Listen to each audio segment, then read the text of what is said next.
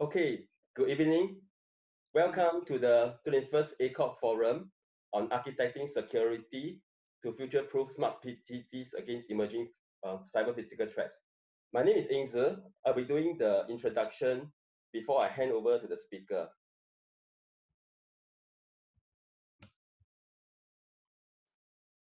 For those who are new to ISS, our ISS vision is to enable a digital economy that is always learning and always leading.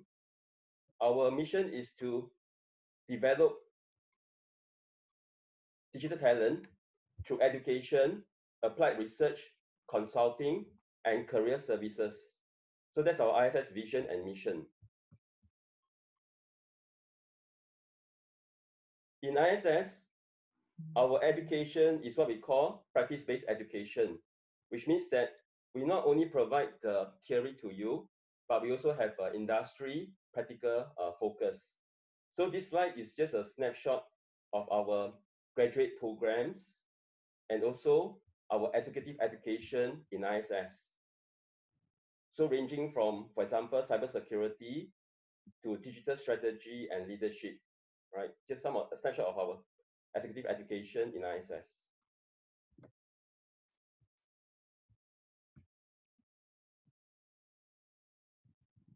ISS is also a partner with IC2, and we are the only authorized official training partner in Singapore. And for IC2 courses, all certified instructors in Singapore deliver their IC certification courses in ISS.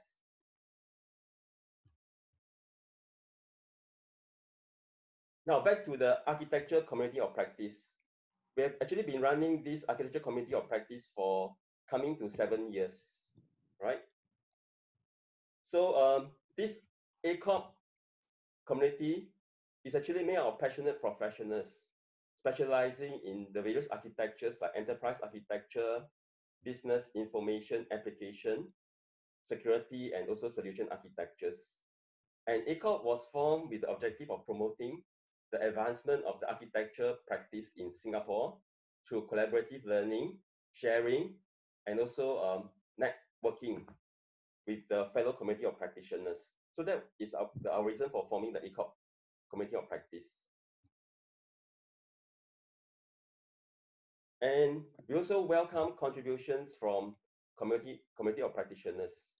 So let's say if any one of you has your architecture experience to share, right? You can also get in touch with me or any of our members in ACoP. For this session, please note to mute your microphone, right? If you want to ask questions during the session, you can use the Zoom chat function, right, to ask your questions. And at the end of this session, please also help us to complete the e-feedback, right, so that we can actually improve the session. And at the end of after receiving your feedback, we also send you a copy of the speaker's presentation slides and also a link to the recorded session. So for this session, if you want to ask any questions, you can just unmute, right, during the session, and you can also ask your questions. At the end of the session, we also have like 15 minutes for Q&A. So this is the feedback survey link.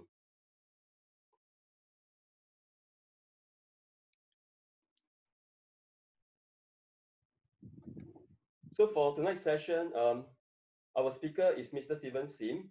He's actually the Vice President of ISACA Singapore. And Stephen will be speaking on architecting security to future-proof smart cities against emerging cyber-physical threats. So without further ado, I will hand over the session to Stephen. Good evening, everyone. Can you hear me? Yes, we can. Okay. I need to share my screen, right? Yep. I think if you are still sharing, I can't share it. Okay, let me end my share. Yeah. Okay. Let's see.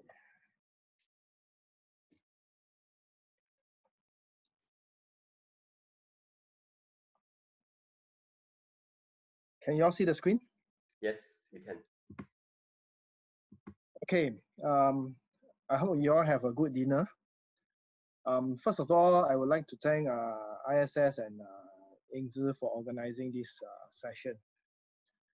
My topic is going to cover three key areas, primarily across understanding the terrain itself, our enemies, taking a leaf off the defense doctrine, and future proving within the next 1 hour or so. An hour will definitely not do justice to this heavy and complex topic. And I understand that all of you come from diverse background and disciplines. I hope that you will find my presentation relevant and useful. If nothing else, I really hope that you can minimally walk away with understanding the thought process that goes behind the solutioning of such an architecture. Actually basing largely from my personal experience at work. If you are looking at more in-depth study of this subject, you definitely require more than an hour. And as part of this ACoP or Architecture Community of Practice, I also hope to learn from your experiences as well.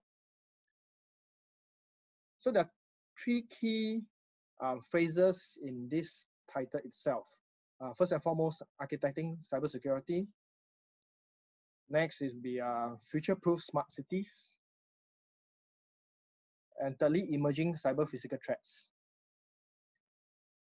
I will elaborate on them as I go through my slides. At the end of the presentation, I'll try to answer the questions that you posted. But before I begin, I just want to mention the disclaimer you notice at the bottom at the footnote of this set of slides, that the views and opinions expressed in this presentation are those of mine and do not necessarily reflect the official policy or position of any organization.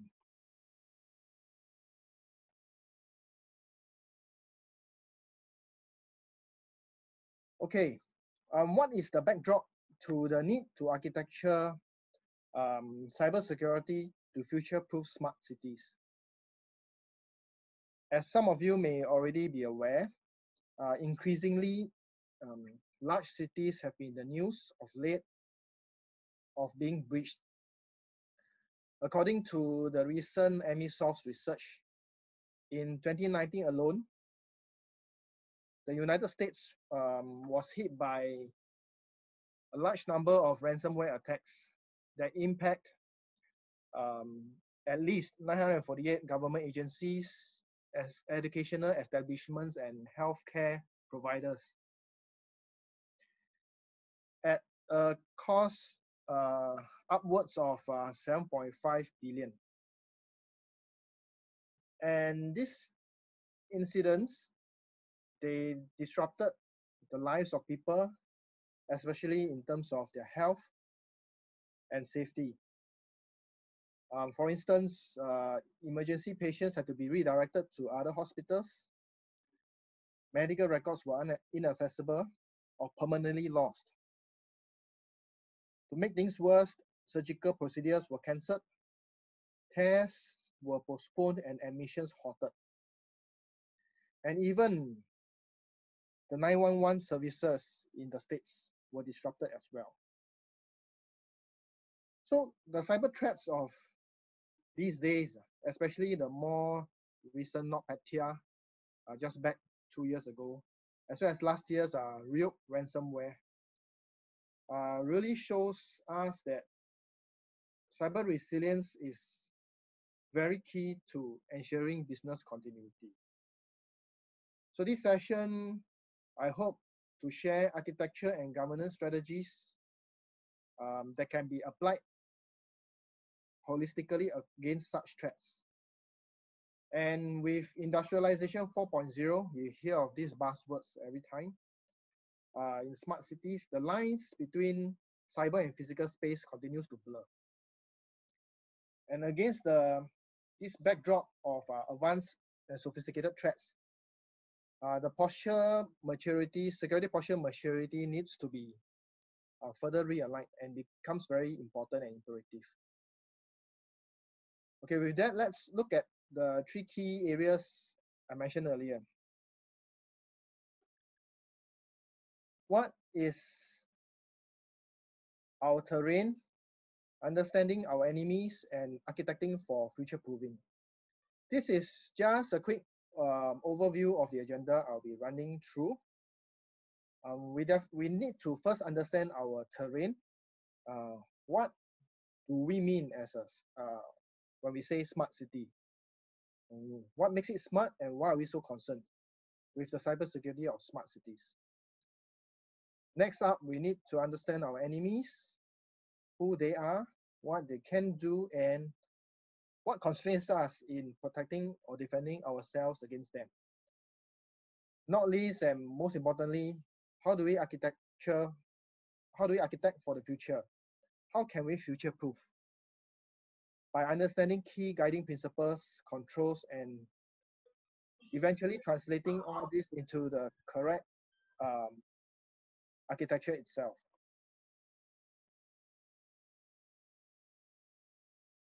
So first up, what is our terrain?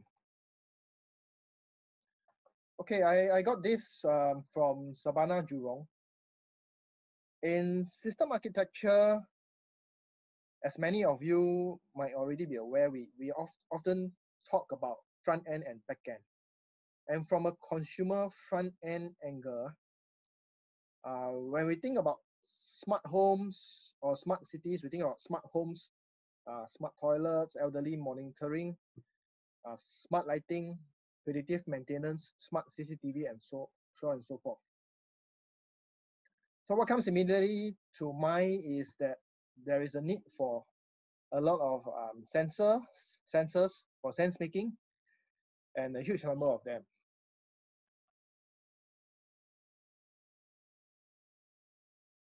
And as published by the Smart Nation Singapore, the Smart Nation, these are the key milestones for strategic national projects, all the way onwards from 2018 and to 2020 and beyond. And I just want you to focus on the Smart Nation Sensor Platform, or SNSP for short. This comes in the likes of smart lampposts. So when a car travels past the smart lamppost, it will detect that you just passed that area. Smart meters for power, as well as smart urban mobility in the likes of automated guided vehicles or autonomous vehicles, or AVs for short, which is being experimented right now in the west of Singapore. So these are all visible front-end stuff, right? Very visible to us. But what about the supporting back-end infrastructure?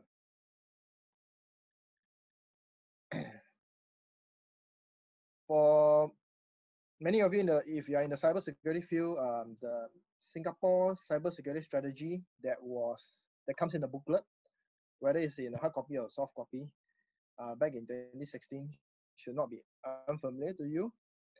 And here's a recap of the Singapore cybersecurity strategy. It lists out the 11 critical information infrastructure sectors, or CII for short. And so what this means is that all those front-end sensors you saw earlier, right? They have to be connected to these critical back-end systems to become smart.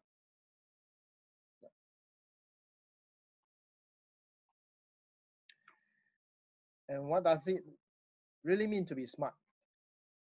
Is it simply connecting front-end sensors to back-end systems? Essentially, Industrialization 4.0 talks heavy about the use of cyber physical systems, or CPS for short. what are cyber physical systems?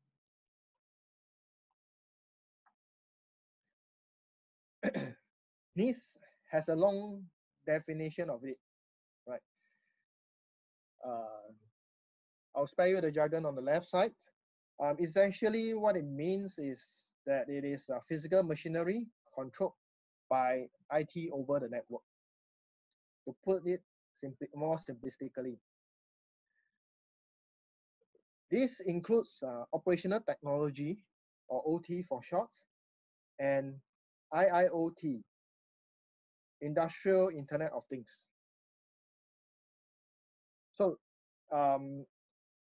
OT itself covers the industrial control systems, ICS for short, and supervisory control and data acquisition systems, or SCADA, as well as distributed control systems, otherwise known as DCS.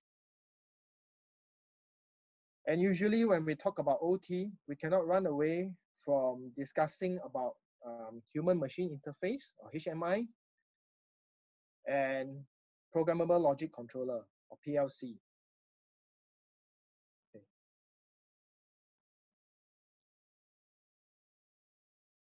So I want you to focus on this concept map for cyber physical systems. For cybersecurity, there's an emphasis on resilience, privacy, malicious attacks, and intrusion detection. But these are not all. Okay. So what is OT, IoT, and IIoT? If it is not confusing enough, as I mentioned earlier, there is this notion of IIoT. We know what OT is, right? Essentially, these are, as I mentioned earlier, they are critical equipment, and they have an impact to safety. And when we talk about IoT, we think about IP cameras, our smartphones, our printers connected to the network, which are not so critical, but still but connected to the internet. So what happens when we go smart is that increasingly we move OT, which was built originally with the intent to be in closed networks, because they're so critical and there wasn't a need then to connect to the internet. But now they are connected to the internet, hence becoming essentially critical. So you move from OT on the left to IoT, and conversely, from the other perspective, having IoT, Internet of Things, which is not typically so critical, now becoming used in more critical functions, and therefore had to be made to a certain extent to be tweaked to a certain extent to be industrial grade. And for those of you with cybersecurity background, you are definitely not unfamiliar with the CIA TRAT, or CIA tenets of where C stands for confidentiality, I for integrity, and A for availability. Because when we look at threats, when we perform threat modeling, we see how it impacts C, I, and A. But with OT and IIoT, the fourth element of safety comes into the picture, in particular with smart systems. What this means is that in order of importance, the highest or topmost is safety, followed by integrity. So when we talk about safety, we talk about safety of human lives. Integrity, data integrity, system integrity. And thirdly, availability of the system. Sorry, firstly, we talk about safety. Secondly, the availability of systems. Thirdly, the integrity of the systems. And lastly, on the confidentiality of the data or the system itself. So this is what makes OT and IoT different from IT systems, right? IT systems often put C at the top or sometimes C and A together, but safety is typically not a major concern over there.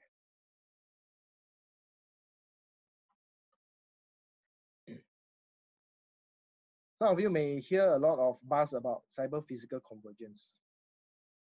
And indeed, with the convergence of the cyber-physical systems, with the use of cyber-physical systems, with the convergence of the realms of cyber and physical, this also means that the attack surface has increased. And systems of this nature are susceptible to both cyber and physical threats. For instance, think about USB devices being plugged into smart equipment.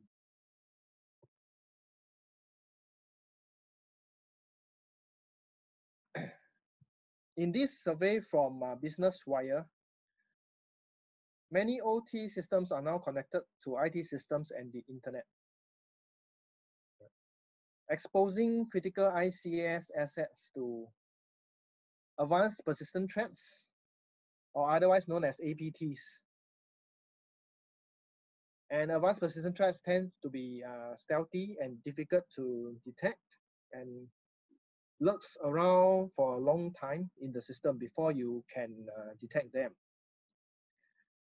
Human-machine interfaces, or HMIs for short, run commercial operating systems, and often they are the highest risk components in industrial control systems. They often run off Windows, and unfortunately, more often than not the latest version of Windows system. And IIoTs connect critical machines and sensors in industries. Many of these industries, I mentioned about 11 critical sectors. So high stakes industries include aerospace, defense, healthcare, energy, and maritime. These are the systems in which failure often results in the life-threatening situations or other forms of emergency situations.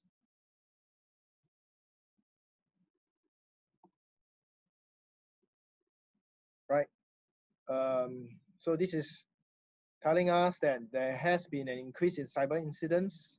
I know the statistics have a bit dated, but they have increased even further since then. And traditionally, the highlighted point over here is that traditionally, OT systems are air-gapped, but now many of these OT networks are connected to IT systems and the internet because of the need to transform digitally, the need to be smart, embrace analytics, embrace sensors, and therefore exposing these assets to the advanced persistent threats I shared earlier. Okay, next, this is another survey from Tripwire, which is, they did a survey, and this survey tells us that more than 90% of respondents expect a significant increase in risk caused by the use of IIoT. Right?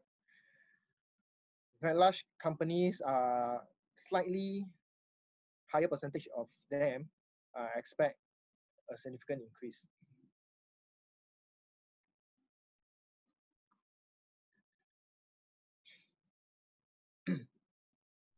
And in 2018 itself,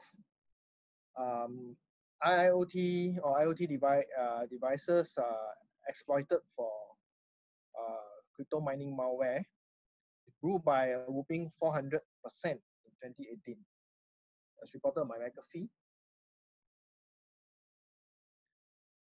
And in 2019 itself, cyber attacks on IoT devices surged 300%, and the loss was and the number of devices were measured in the billions.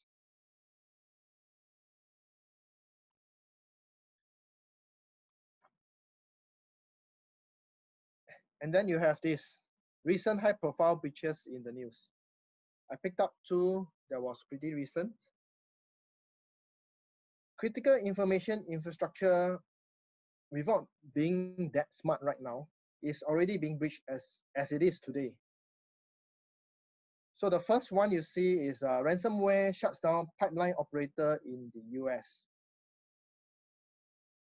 According to the alert, the victim failed to implement robust segmentation between IT and OT, or operational IT and OT networks, which allowed the attacker to traverse from IT to OT and disable assets on both networks. The attackers used ransomware to encrypt the HMIs, or the human machine interfaces I mentioned about. And without these HMIs, the operators of critical machinery, they lose sight of their view. They do not know what is the status of the machinery, and they are unable to gauge whether there are anything they need to tweak on the machinery itself. And it was mentioned that the attackers were able to gain initial access to the facilities IT, starting from a spear phishing attack, where the malware was downloaded. And the second one, on India's largest nuclear power station, happened in late last year. The air gap that was shared earlier for OT equipment was found not to be actually in place at this Kudankulam power station. There was evidence that humans as the weakest link, in cyber we always say humans are the weakest link, right? They were the ones to circumvent the air gaps and charging their personal mobile phones via the nuclear reactor control room USB slots. And therefore, and they also installed remote access tools for contractors for ease of troubleshooting. And as we grow smarter,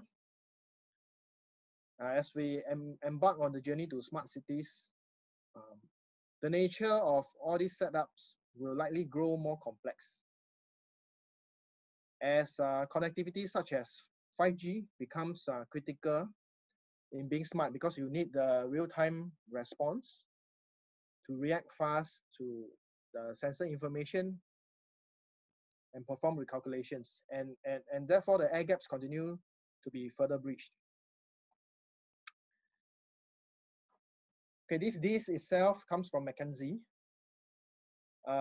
In this day and age where everything cutting edge must have the word smart or the numeral 4.0, again, smart everything 4.0, we inevitably have to mention the supply chain itself and how it operates in a smart city. Again, in supply chain 4.0, a large portion of it is supported by cyber physical systems. You are looking at a rectangular red box. And let me zoom in for you in the next slide so that you have a clearer picture of it. When we speak about cyber physical systems, just now I shared they include OT, IoT, and we also think about automation itself. While automation itself drives productivity and reduces the manpower overheads, ensures consistency in throughput, making the processes more reliable. On the downside, from the negative perspective, it is also a means to repeat human errors with rigor in a consistent manner. Think about the RPA, or robotic process automation, that many of you, I believe, have already deployed in your organizations. There is a need for strong RPA governance to prevent it from used in a malicious manner. So similarly, if this automation is not secured and malicious code is inserted, any errors could lead to loss of human lives. And as a result, cybersecurity and safety are increasingly synonymous.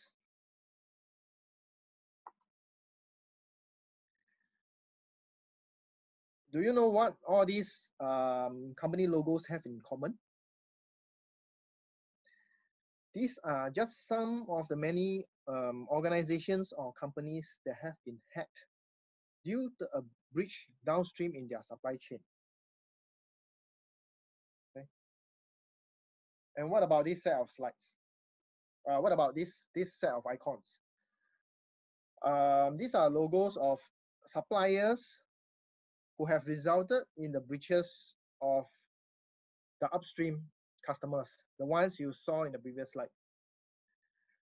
I mean, breaches can come in many forms, shapes, and sizes, some even through their law firms, some through their managed services, and others through their maintenance contractors, whether it's HVAC for air cons and so forth. This emphasizes the complexity and importance of securing the supply chain, especially in 4.0, supply chain 4.0, where logistics are analyzed and predicted through predictive analytics. It is typical for hospitals to be generally classified as critical information infrastructure. Take for example.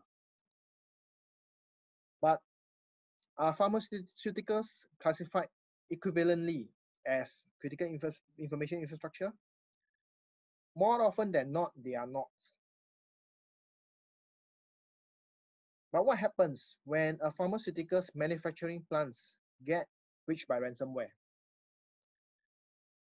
As a result of that, patented life-saving drugs stop being produced, and lives can be lost as a result because the hospitals do not have the drugs to rely upon.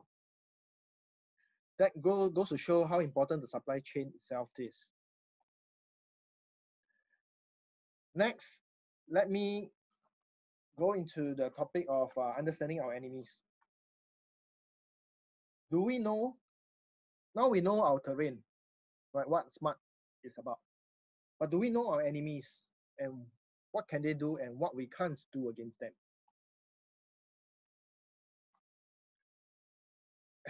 Essentially, there are different types of threat actors and different motivations. The key actors for critical information infrastructure now, or when they get smarter, are increasingly nation-state hackers, such as the NotPetya malware that was released, and crime syndicates who have the financial power and increasingly leveling up towards the capabilities of nation-state actors.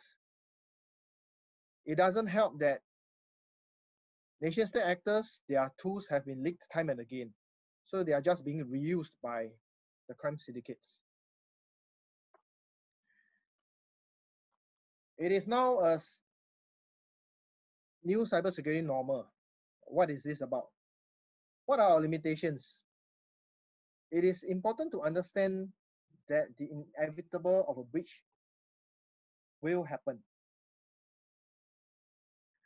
The earlier slides have shown you that big and small companies have been breached. And we hear about breaches all the time, in the papers, online. As long as there is a cyber footprint, an organization can be breached. We are no longer talking about prevention. And a few years back, it used to be that cybersecurity professionals all talk about. It is not a matter of if, but when incidents would happen. In more recent years, this has been elevated to either you know you are breached or you don't. So the question in your mind now would be, in this era of having a notion of assumed breach, right? then how can we then future-proof against the inevitable? We might as well give up, right? For a solution, I like to look towards Sun Tzu, right? Sun Tzu has a very famous quote: "Know ourselves, know our enemies, 100 battles, 100 victories."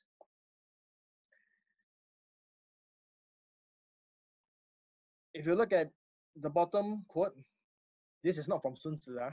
This is from the SingHealth COI. And it is a very important statement. Out of that 450 plus pages in the Committee of Inquiry report, this statement to me is the most important in the entire report. It states that while cyber defenses will never be impregnable and it may be difficult to prevent an advanced persistent threat, or APT for short, from breaching the perimeter of the network, the success of the attacker in obtaining and exfiltrating the data is not inevitable. This will be clearer in my later slides when I talk about the cyber Q chain. Essentially, what this means is that you can address a breach before impact to your business or your company is realized by the attacker, because there are a series of steps that the attacker will take. And I feel that it is important for you to take a moment for that to sink in, as this has a big influence on how the security architecture has to evolve. Digital equivalence. This slide, I'm presenting this slide is just so that if you are interested to know more, you can look into these terminologies, these terms. When we talk about our enemies in cyber technical terms, we look at, from the left, indicators of exposure, which essentially refers to vulnerabilities, and indicators of attacks, as well as indicators of compromise. Okay. You can read more about that on your own. So what are our limitations and how would it aggravate in smart cities? I'm sure everybody know what this is. This is a smart TV. Does it have a camera? How many of you connect it online, and how many of you actually patched it religiously? How many of these unpatched smart TVs are there out there? And how many are residing in hotel rooms facing the bed? If this isn't bad enough, a casino was breached just because of a thermostat in a fish tank that is also connected to the internet and their internal casino network. So with IIoT, this will get worse.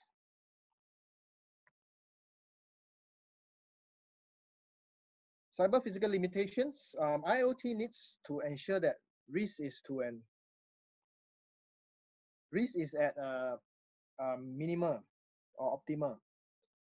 Therefore, its underlying foundation is very much the same as OT, inheriting a large bulk of its design flaws. Unlike IT, the cybersecurity requirements of OT prioritizes differently. I alluded to this earlier on as AIC. In OT, and unlike IT, safety comes foremost, right? And IIoT is an extension. A case in point, IoT tends to be weaker in computing power. Hence, even during the trials of blockchain, they have to resort to weaker hashes. instead of using industrial acceptable SHA-256 hashes, for instance. And this impact their ability to comply to standards. When I was judging for one of the hackathons, none of the blockchain developers used anything higher than RC4. And this was partly the reason why separate IoT security standards have to be developed.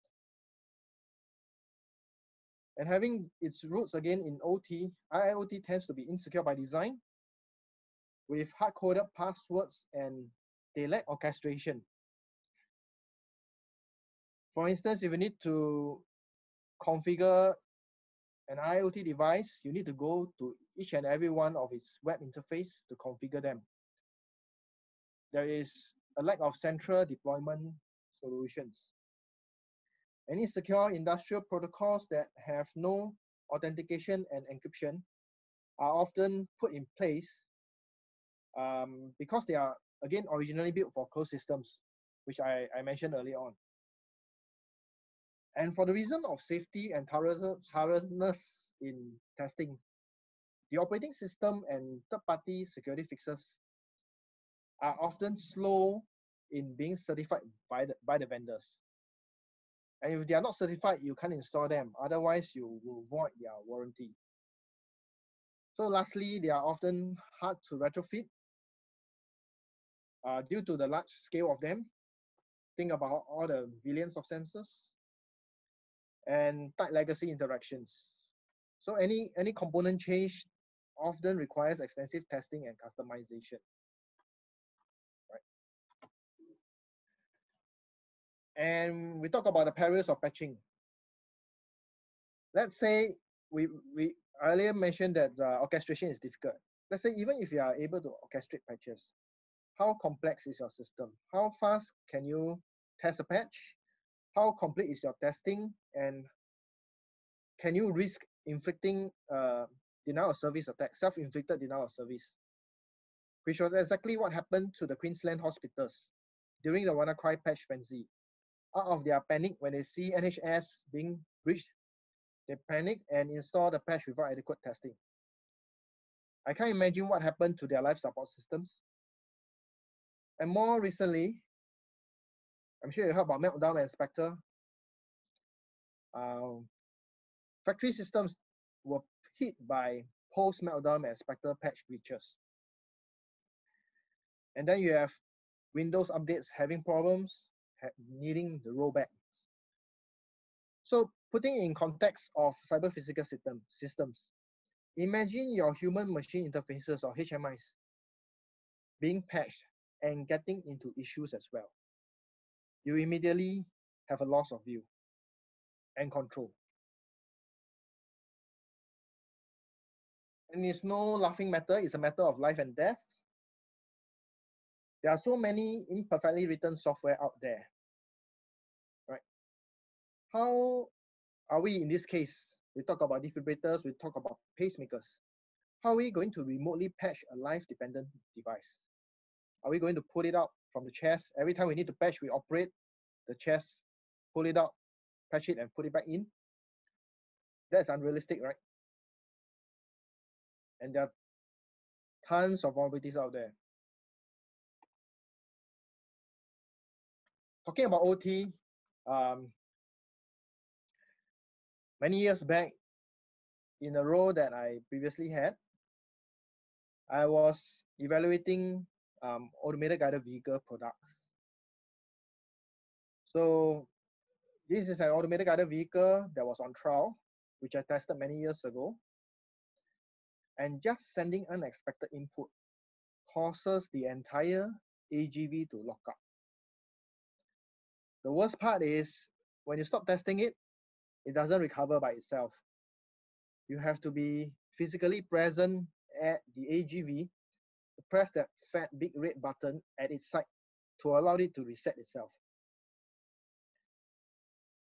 And when we demand answers from the vendor itself, it turns out that the vendor had left an undocumented, so it was not on record at all, undocumented developer backdoor, which was not adequately protected. And the developers only fixed it after I told them I have the intention to escalate to US CERT as part of responsible disclosure for new vulnerabilities. Of course, you can argue that in a closed network, the risks are lower because only trusted personnel have access across the network to the system. But what happens when you need to expose in our bid for digital transformation, for analytics, for the sensors to send information to a data lake or data ocean to be analyzed so that we can perform predictive analytics? The attack surface has grown, right? And with all these and analytics coming into play, and with analytics, you think about the use of cloud. There are three key concerns with the underlying accessibility.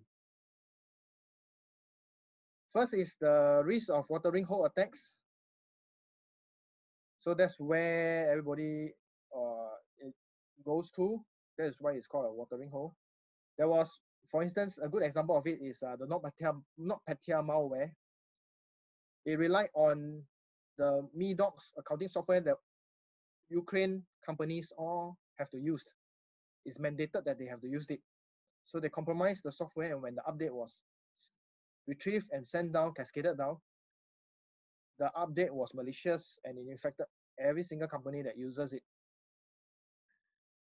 That resulted in a breach of many big companies, including FedEx, Maersk, and Merck, one of the big pharmaceuticals. In one particular company, it took just 7 minutes to incapacitize 45,000 endpoints and 4,000 servers. 7 minutes. So if you have a managed security service provider, can they react in less than 7 minutes to contain the damage? The war is already over if they escalate to you for more than 7 minutes.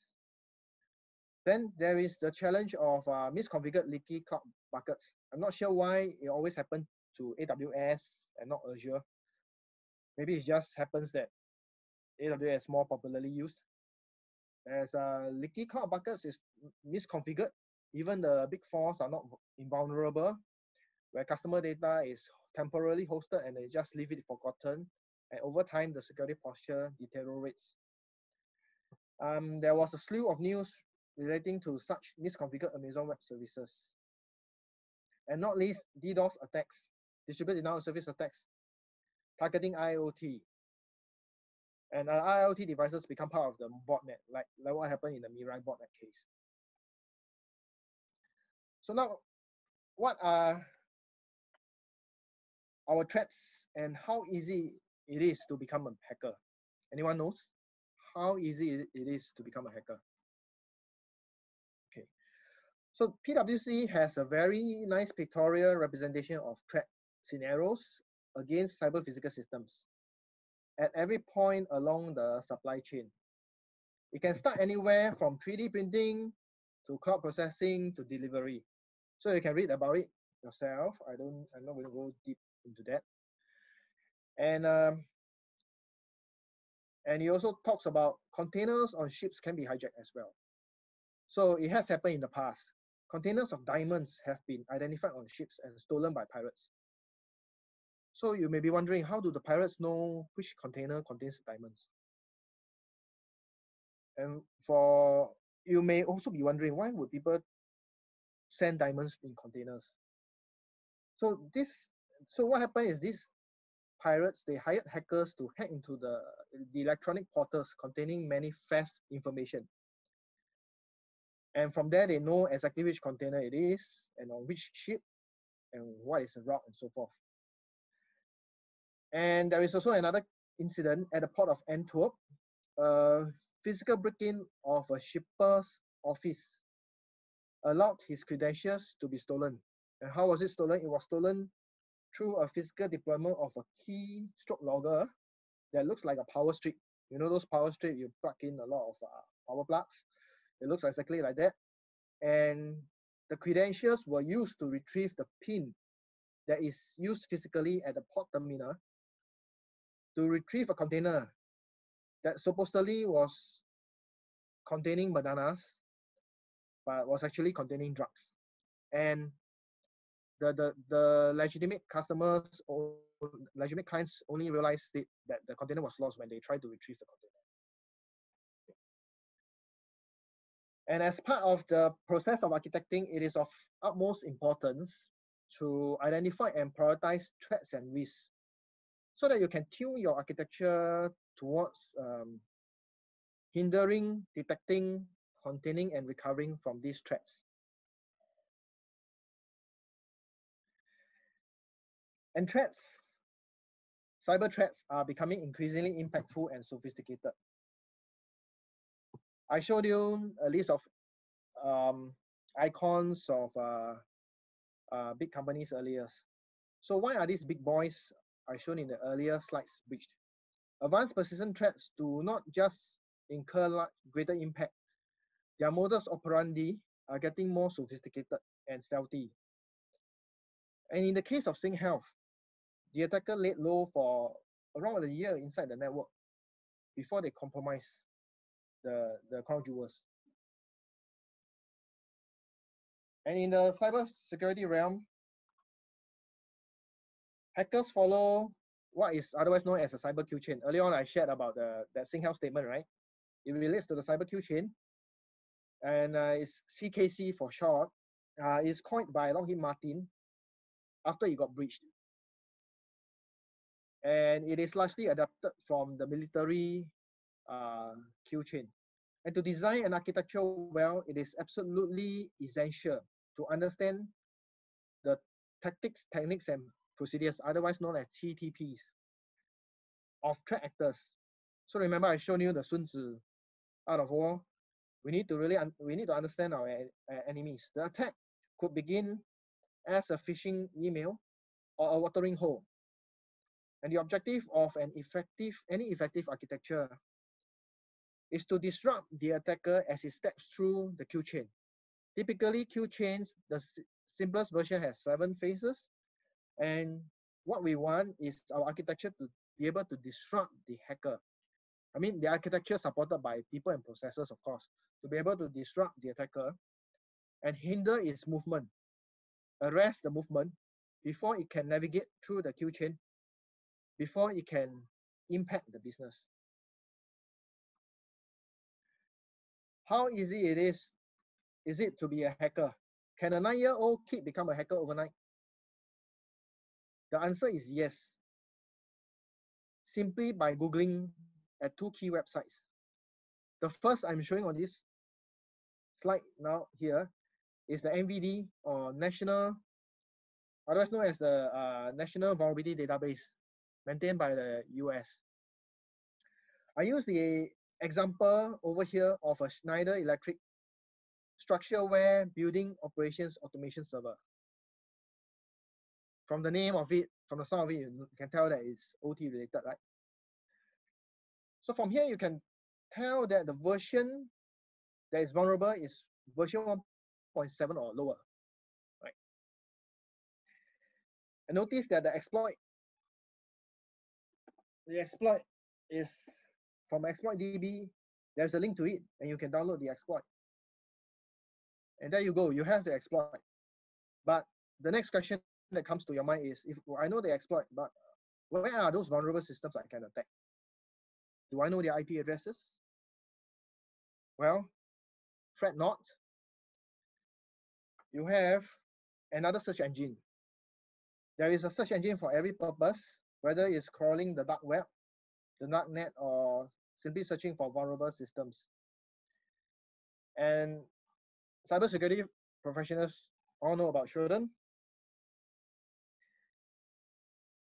It's spelled as SHODAN. You can visit the website www.shodan.io and simply register an account and use it to check your company footprint, whether it's exposed to the internet, without actively performing intrusive port scans or vulnerability scans.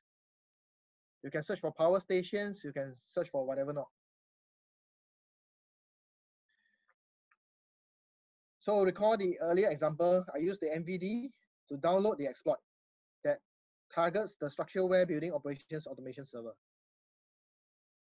And by keying in selectively various versions, I can pinpoint exactly what are the IP addresses I can attack and successfully breach.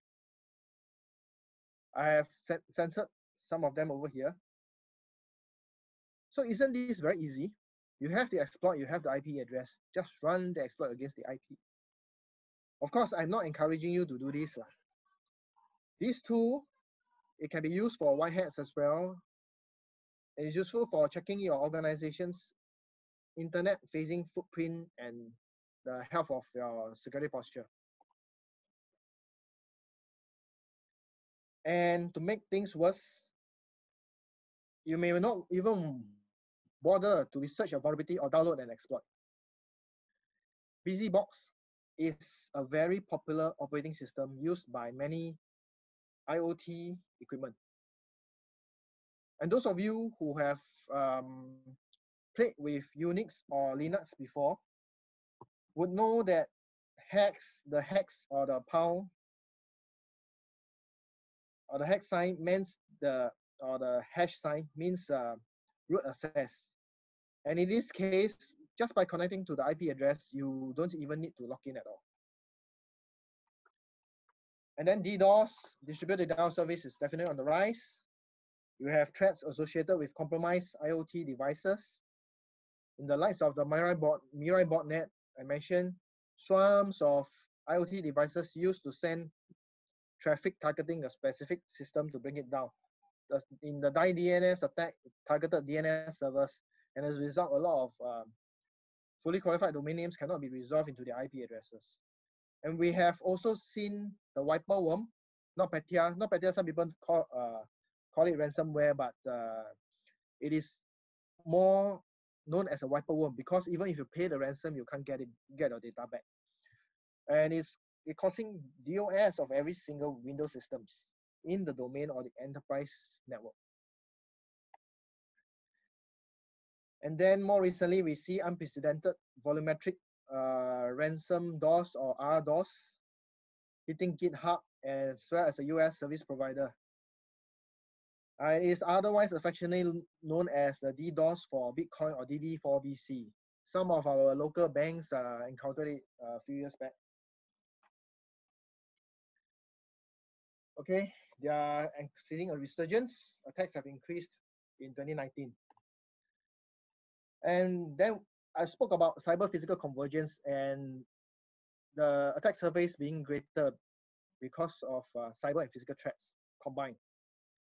I'm going to share with you 3 examples. Firstly, GPS has been spoofed. So if you rely on, it can be spoofed, it can be jammed. So if you rely on GPS heavily in your architecture, you need to consider land-based navigation systems as backup. And it is no longer adequate to just simply look at the cyber architecture itself. And it's important to look at the physical setup as well. Do you lock down the USB port to protect against killer USBs, for instance, which can cause a short circuit of your equipment if connected? So in my workplace, we do purchase USB port lockers, which you can physically lock it up to prevent such attacks from happening. And of course, the third one, drones. In this example, in this source from PC Magazine, even hobby drones can be used to effectively jam industrial access points by flying close to them. This is a tough problem to solve, and where the integration of physical and cyber monitoring becomes very important. In this case, how on earth is the security guard going to know that the drone incursions should be reported to the cyber team? And how would the cyber team correlate and assess wireless access point breach to a drone incursion? And this is why, and the reason why architecturally, many companies are, especially in critical infrastructure, they are looking at integrated monitoring. That as a one-stop operation center, looking at physical operations as well as cyber.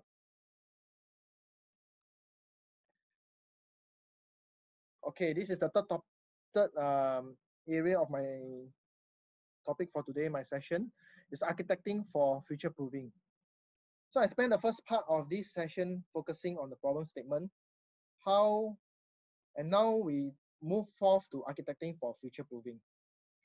In the next few slides, I'll run through key guiding principles, security controls, and how these examples of how this can be translated into an architecture.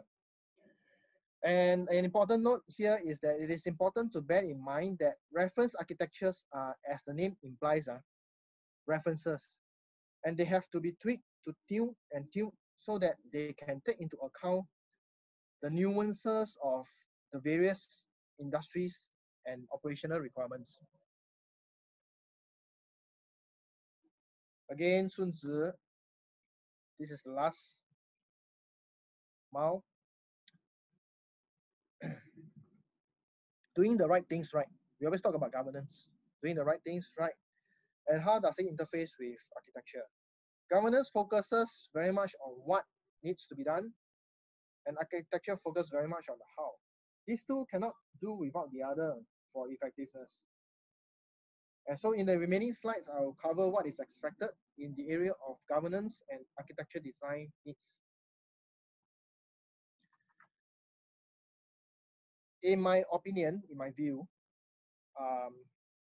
governance and architecting for future proofing, there are 6 key steps. I'll just briefly cover and touch through some of them, some of the governance area before elaborating more on the architecture aspects. The governance piece is important as it serves as critical inputs to the architecture.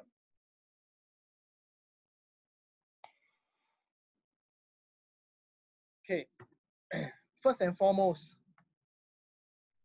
when we talk about cybersecurity, it's always about risk, right? We don't do security for the sake of security. It's always about risk. Ultimately, what is the objective of good governance and architecture? It is to enable the business to function, correct or not? With that comes alignment with the organization's risk appetite. If your organization's risk appetite is low, then your architecture would have a lot more controls in place. However, it is also important not to overdo the controls. And that is the reason why I use the phrase risk optimization and not risk reduction or risk mitigation. Because it is a bottomless pit. How much can you reduce risk? How much can you mitigate risk? As shown earlier, a breach is inevitable. It will never be ending unless we are able to optimize risk to what the business wants. We don't want to overdo, we don't want to underdo. So ownership of risk is important. Many folks within the organization may be responsible for deploying controls, but there should only be one risk owner being accountable. And this risk owner holds the purse strings and decides the risk level and security investment to shoot for. Okay, don't be worried about this like very wordy slide. To really understand the TTPs of the tools, the tactics, techniques, and procedures of attackers, and to be able to design your architecture to address the threats at different levels of the architecture. Beyond the CKC, the Lockheed Martin CKC cyber queue chain I shared with you earlier, you can adopt the Unified Queue Chain or UKC as well as a MITRE attack framework, which is very popular nowadays. So for instance, in my day job, when I assess a solution, whether it is a endpoint EDR, endpoint detection and response solution, or is a threat hunting network traffic analytics tool. I asked the solution vendors to provide me with a mapping of their efficacy against preventing or detecting the different techniques under the MITRE attack framework. Because each of the 7 will have different techniques, and ensure that the solution is complementary to the rest of the components of my architecture, that my security catalog is all-encompassing, so as to allow me a large coverage of the attacker's modus operandi. And it is also important to adopt key principles. Key security principles have major influences to your architecture. Eventually,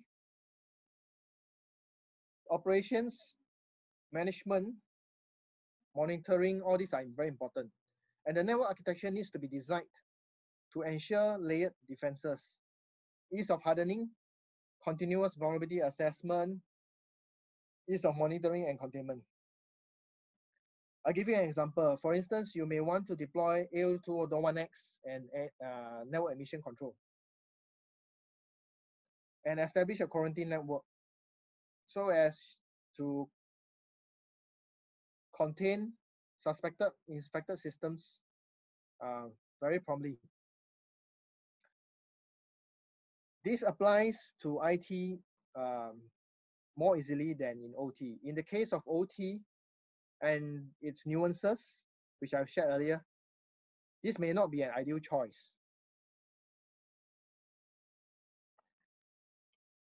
And nowadays, security and privacy, we need to look at it together. It's not only security by design where we shift left, whether if is looking at the tool chain in DevSecOps, shifting left, looking at designing security right. There is an importance of integrating privacy by design, especially with privacy regulations like PDPA, GDPR, CCPA. And the architecture design needs to ensure data is stored, used, and transferred in a secure manner.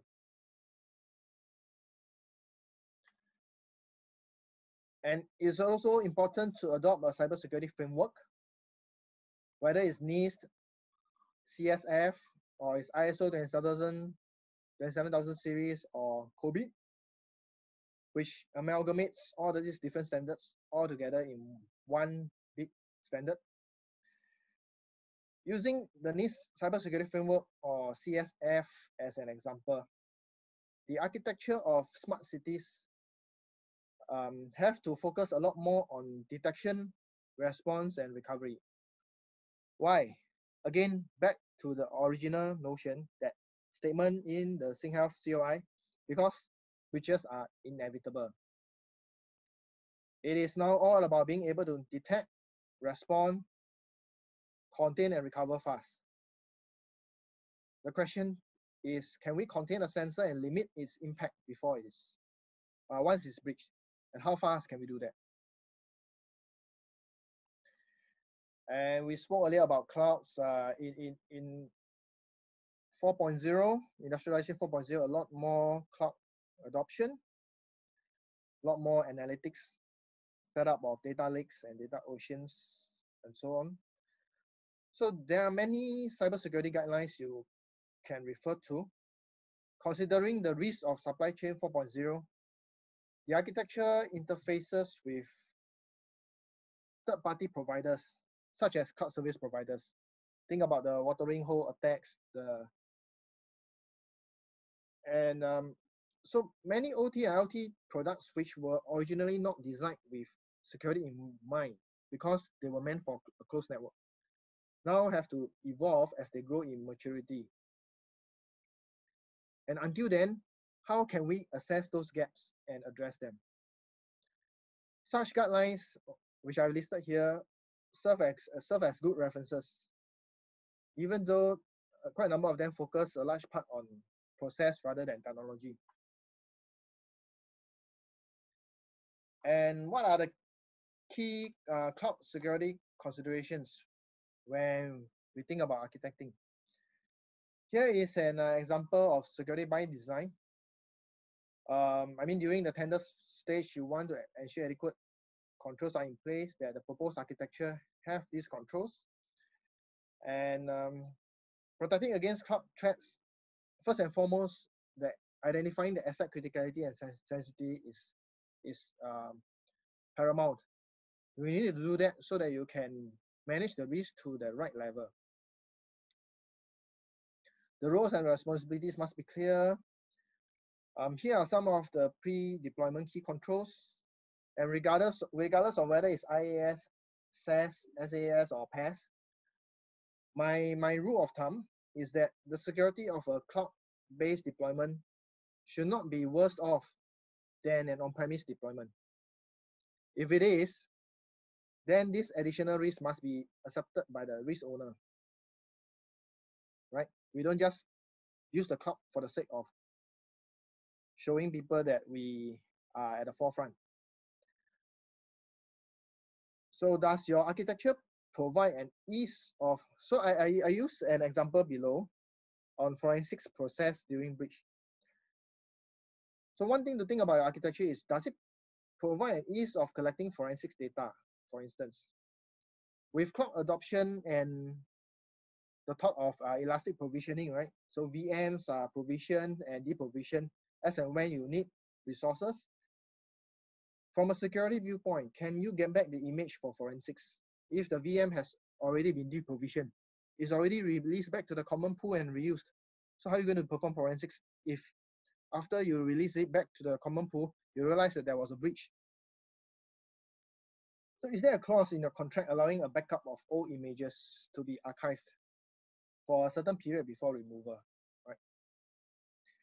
And over and beyond pre-deployment checks and at the secure by design phase, ongoing maintenance during secure by deployment phase is absolutely critical to protect against or mitigate against misconfigured cloud, like those are leaky Amazon Web AWS buckets.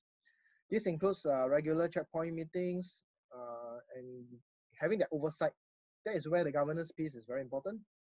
And as the threat and risk posture evolves, it is also important to always constantly revisit the architecture to ascertain if the security posture still manages to address the threat posture to achieve an optimal risk level, like what I've shown earlier.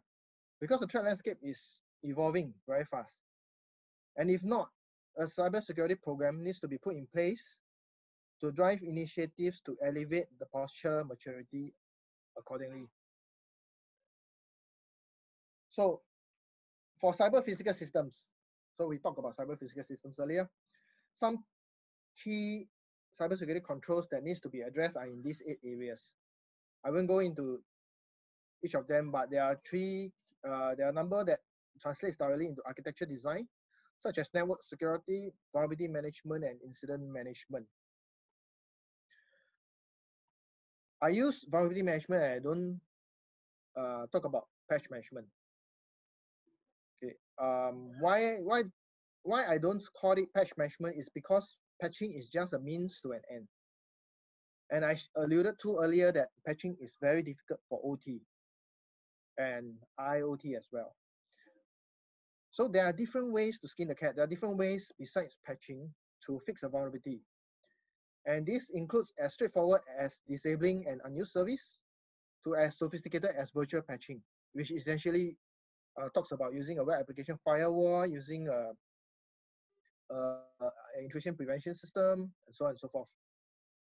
So it is important to establish a risk-based vulnerability remediation timeline that depends on the threat posture, attack surface exposure, as well as exploit availability. As alluded to earlier, many IoT equipment are insecure by design, right? And patches are slow. So there must be ways to mitigate their risk. I'll share more later on.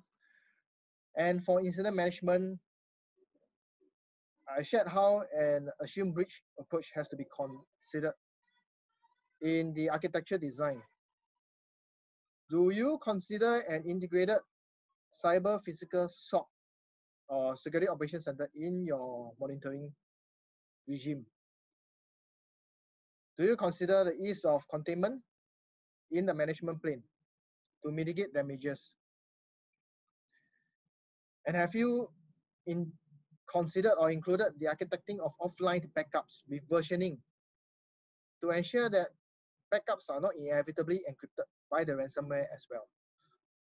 So one of the companies that was hit by NotPetya, their backups were online, and their online backups were encrypted as well. And they had to rebuild everything from scratch. And is your backup network properly segregated? You can have different zoning security zones in your production for your production traffic. But if all these servers or systems have are using a flat backup network, then it is a risk. And if the access control, the firewall access control or ACLs are not put in place adequately, through the backup VLAN or backup network, a compromised server can infect another server, which is supposed to be in an entirely different security zone.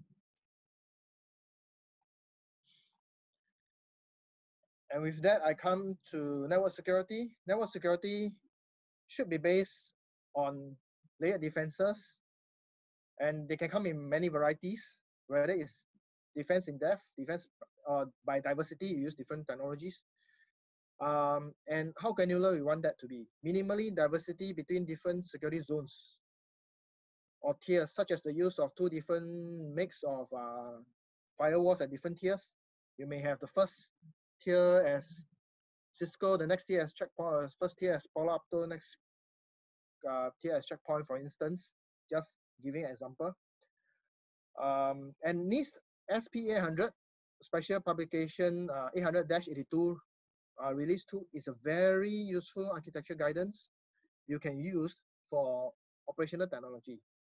And you should read it if you have not done so. Layered defenses are important. As repeated and reported upon earlier, you can hinder the attacker, disrupt the attacker so much so that the action or objectives, that means the impact to the business, cannot be achieved. And you want to do that, you want to detect and fend off the attacker while it is on your network before they can achieve these objectives. And there are many modes of layered defenses, whether you layer at different OSI protocol layer, or by technology, or by micro-segmentation to self-contain and support granular rules, or even active defense. So what is active defense? This is an approach that is catching up very fast nowadays, simply because it is inevitable there's a breach. So, for OT environments, they tend you try your best not to tamper with the components too much because they are so critical, as I alluded to earlier. So active defense is especially important in such environments because equipment are operational critical and you focus on detecting and monitoring instead. So you deploy NTA or network traffic analytics, or what is otherwise known as MBA, network behavior analytics, or UEBA, user entity behavior analytics, which are useful for such environments because these environments tend to be pretty homogeneous, and you should be able to enumerate and baseline the normal behavior so that you can easily compare when there is a variation and detect sophisticated attacks as a result. And this is a further illustration of how you can control the entry vectors over the network and between hosts through the use of managed or orchestrated network and host-based firewalls. As shared earlier, the key entry vectors are physical breach. If there is a physical breach, everything goes, right? You can just use a hammer to hammer the equipment. That's a denial of service attack. Besides that will be USBs, I alluded to the killer USBs, and over the cyber network. Since vulnerabilities are often slow in being patched, so this is a challenge, right? It is important to use security gateways or jump hosts to shield this vulnerability off. So you can't touch the OT equipment. So what do? You front it with a secure equipment like a jump host. And having firewall rules on micro segmentation, we talk about zero trust. So micro segmentation comes into play over here. At the equipments would prevent a worm to spread easily during an outbreak. Right. Think about the WannaCry and the NotPetya. They are using SMB, right? Port 445. If you don't open up port 445 across all your Windows machines, which have no business with one another to communicate, you're not talking file shares, then the spread will have been contained. And this is another elaboration of layered defense principle I spoke about earlier. And this is from Microsoft.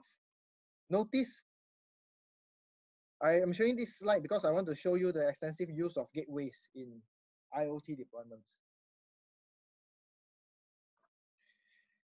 Okay, so this is from SP 800-82, the NIST guideline. It has a very detailed reference architecture of where the firewall, the IDS sensors, and other security solutions should be at. And if you look correspondingly at the Purdue model, ISA 99 model, this SP 800-82 serves as a good architecture reference mapping. And but due to the peculiar nuances at different industries, it is not always doable. Why do I say that? So for instance, the vendor may manage the internal network of a cyber physical system.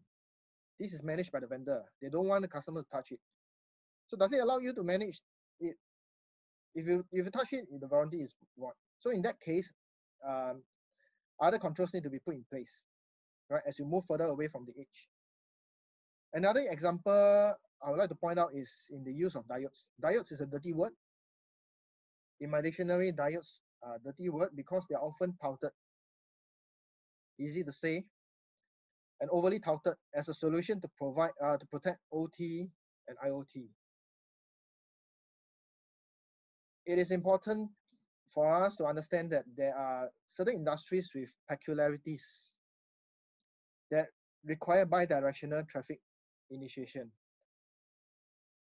I've spoken to some vendors and their response will be, well, then you have two diodes, one for incoming traffic, one for outgoing traffic. But in my opinion, that defeats the purpose. Why? Because as with the cyber queue chain I shared earlier, a malware can enter in one direction and the C2 or the command and control channel can exit the other and defeats the purpose. And even if you are to consider putting a data diode in front of every single PLC, how are you going to manage or orchestrate them? For instance, if you have 8 or 9 PLCs in every cyber physical system, and you have hundreds of these systems, diodes still have its place, don't get me wrong, but in my opinion, data diodes are good if you are concerned with firewalls themselves being breached, or you have a high risk of getting human errors like misconfigured ACLs. And I shared earlier about the active cyber defense. Active cyber defense covers the process of threat hunting as well. So you need to deploy EDRs, endpoint detection and response, or network traffic analytics to actively look for threats, and architecting the monitoring plane. So you have the management plane, your operational plane, you have the management plane, you need the monitoring plane to consider this aspect. How the integration with network, the NBA and NTA tools, etc., to support it, to sieve out the sophisticated threats. So why threat hunting? Threat hunting is needed because it can sieve out sophisticated threats which are otherwise undetectable through those traditional security detection tools like IDS and SIEMs and what you have not. And from an architectural viewpoint, it is important that the solution architecture itself be optimized. I need to highlight this based on business needs, operational risk. So it all starts with risk, right? You need to align We need to align with enterprise risk. Don't overdo, don't underdo it. That is what we call enable the business. Security is always about enabling the business and to align with security and regulatory requirements and with the rational risk approved by the risk owner. So over here, for those of you who have taken TOGAF, this is not unfamiliar to you. It's a good reference in this aspect. And this is another perspective for defense in depth. Okay, this takes somewhat reference to the OSI layers. You see the different tiering, network server, endpoint in a way. There are processes and technologies that have to be catered for in this architecture, in the architecture to allow compliance, or rather conformance to the NIST cybersecurity pillars of identify, protect, detect, respond, and recover. And some of these technologies may straddle multiple layers or tiers. Forgive the busy slide. This is not developed by me. This is the Microsoft reference architecture. And notice that it includes the cloud and IoT and OT aspects. I'm not going to delve into this architecture in detail, but I just want to use the Active Directory or domain controller as an example. Because I feel that too often people don't look carefully at their domain controllers. I would recommend that domain controllers for OT or IoT be separated from the domain controller for corporate in a split approach. One of the reasons is that many CII that have occurred in the news to be breached is because their AD or domain controller is shared. And it's not, when they are supposed to be air gap, when the critical assets are supposed to be air gap, their AD is shared. So it is in effect not effectively segregated. As in the case with the NotPetya malware, the malware uses Mimikatz and it was able to steal admin credentials and it was able to compromise the AD. And once the AD is compromised or the domain controller is compromised, it will get the keys to the kingdoms. Any machine that is joined to the domain is gone. Okay. So in this case, the OT human machine interfaces or HMIs on Windows, right? If they share the same domain, you think about it this way, your corporate PCs, they have internet access. The machines that connect to your critical information infrastructure, they should not have internet access. But because of the shared AD, the threats may come in through the internet, hit your corporate PCs, hit the AD, and then hit the HMIs that are using the same AD. And not least, it's important to look at the configuration of the AD forest. Careful consideration has to look at the risk of a breach of a hash-based attacks. Those are pass the hash attacks or the hash-based attacks due to the two-way trust of forest, resulting in a cross-forest attacks of AD credentials. And there are many other considerations, but in the interest of time, I will not delve into them. And this is another reference architecture from the OT vendor perspective. In this case, Siemens work with Aruba, right? One obvious thing you can see is there's only a single entry point across the network. That is through the firewall that is segmenting IT and OT. Right. There are a myriad of switches and PLCs in the OT side. It is important to place the right systems in the DMZ, such as historians, privilege access management systems, ADs, monitoring servers, log servers, and so forth. Question: do you think antivirus or application whitelisting is more important, more suited for HMIs? So in the past, it is not just Microsoft releasing bad patches, but also antivirus vendors releasing faulty signatures. They end up quarantining legitimate Windows executables such as svchost.exe. So can you imagine you let it auto update the antivirus signature and the antivirus actually causes your HMIs to crash and constantly keep rebooting and rebooting because every time it boots up, the SVC host gets quarantined. So all these are the peculiarities with OT that you cannot apply to, therefore you cannot apply IT measures on OT. Because OT, remember, SAIC, safety and availability is of utmost importance. And when it comes to deploying the right technologies, there are tons of technologies out there. This is from Momentum Cyber, tons of them, and it's ever growing. So from an architectural standpoint, there is a need to balance diversity to avoid the gaps, to avoid putting all eggs in one basket.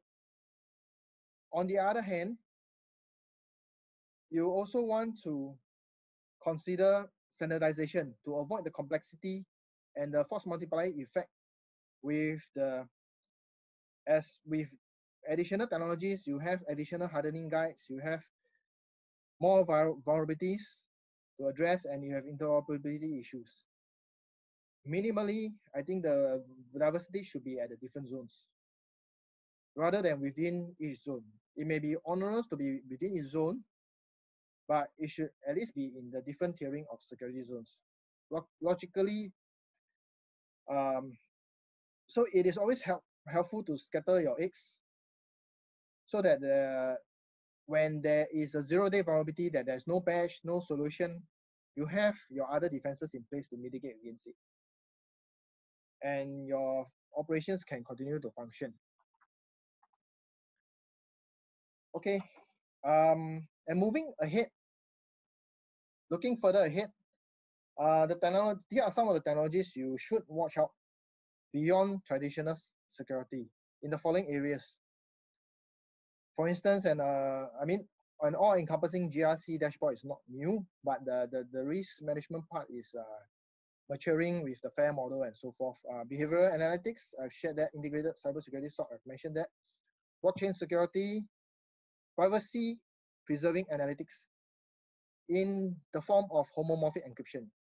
Because as we move into smart cities, smart systems, analytics, and when you use if the algorithm is on the cloud, whether it's IBM cloud solution for IBM analytics, the algorithm is the cloud. You have to share your data with them before they can analyze, right? So how do you protect your data? It is a maturing technology. There are some greenfield vendors who are looking into this. So with homomorphic encryption, you can expose your data to the cloud service provider in encrypted form, yet you can still analyze it for its analytics. And 5G is definitely another area that needs to be taken into architecture consideration. For instance, 5G networks support network slicing. It's one of the most important and enabling technologies. What it means is by having slicing security, it allows the network to provide differentiated and tailored security features. And it uses the shared network infrastructure to meet the various requirements. In a way, it's somewhat like micro-segmentation, or you call it a VPC circuit of sorts. And this has to be utilized amongst other considerations. Okay, what is this? In the first industrialization, this is the first car. Okay, so it's apparent that there's no security by design, or even privacy by design in that aspect. There's no security belts, it's all in the open. You have a branch falling on your head and that's it. But it's slow, right? And we have to evolve. Industrialization 3.0, you have a lot of safety measures put in place. So cars have come a long way before maturing. And the risk appetite has grown. Even though there are incidents and the car travels fast, we still drive, right?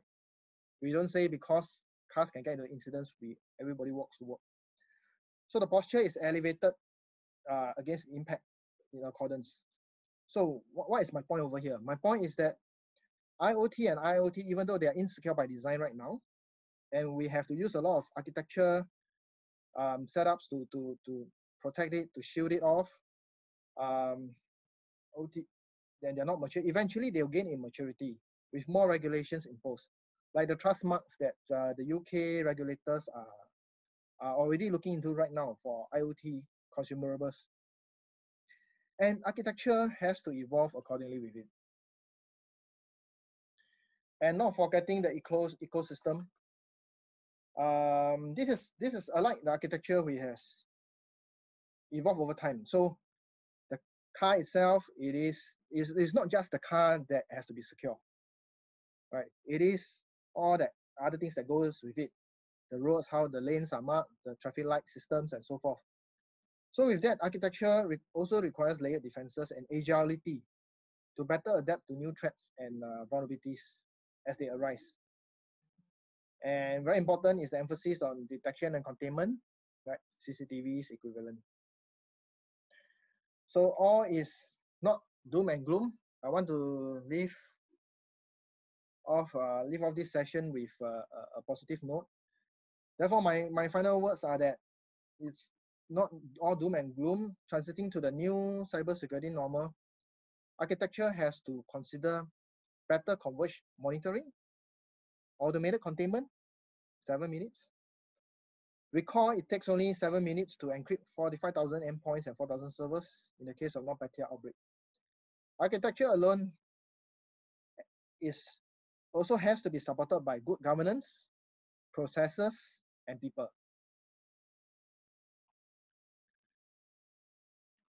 Okay, with that, I have ended my session. As mentioned in the beginning, I hope that you have find my presentation relevant and useful. Again, if nothing else, I hope that you can walk away with understanding the thought process that goes behind the solutioning of such an architecture. Based largely on my personal experience, I hope to hear from you as well in this architecture community of practice. We are, after all, only as strong as our ecosystem. The only way I feel, to keep up with all these rising threats is to find witnesses in our own ideas. And therefore, I feel that it's important to connect with you. I love to hear from you, whether you agree or especially if you disagree, and why. You may know something that I don't, right? Nobody knows everything. I look forward to cross-sharing of ideas, which is essentially what this community practice is about. And not least, stay safe and secure. And let me know if you have any questions. Thank you very much. Okay, thanks, Stephen, for the very informative and detailed session. We still have some time before the Zoom session ends. If any of you would like to post your question for Stephen, you may do so now. Just unmute yourself and then you can ask your question. So any questions from the participants for Stephen?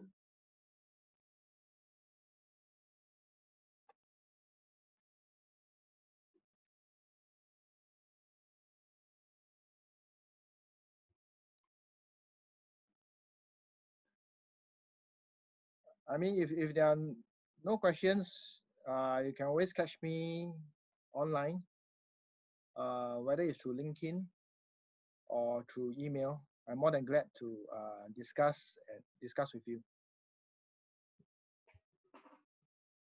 Okay, seems like there's no question, right? So I think your session must be very, yeah, very. Okay, there's one question, whether you get the slides. Definitely, I'll be sharing the slides out. Oh, the chat, yeah. Now then I see the chat, yeah. So yeah, you'll get the slides. And also if you fill in the feedback, right, for this session, right, then we also send you the slides and also the link for this the recorded session.